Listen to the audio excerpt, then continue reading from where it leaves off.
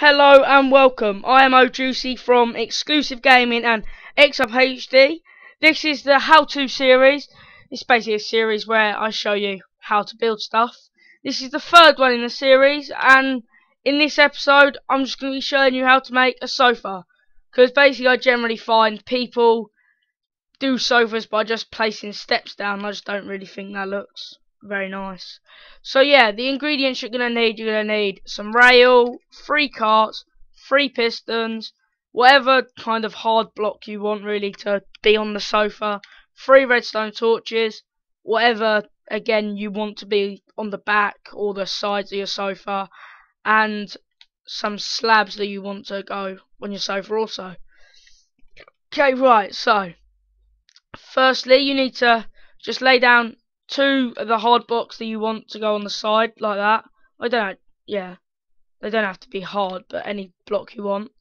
This is going to be like a three seater. So yeah, and then we just go like that, and then basically you fill that in there. This is because you place some rail on there, and then you put the mic on there, and you see it's facing like that way. Well, basically when you destroy a block, it turns. I have no idea why, but it does. So yeah, again you just place it on there, put that on there, and it turns. Same again. Boom. And then after that we grab our slabs, we put them just in front there, and we come around here, we place the pistons like so, and then